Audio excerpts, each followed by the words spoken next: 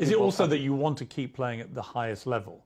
That you want to play Champions League football? You want to keep breaking records? Is it, again, it comes back to my gut feeling about you, that if it was just about money, you'd be in Saudi Arabia, right, earning this king's ransom. But that's not what motivates you.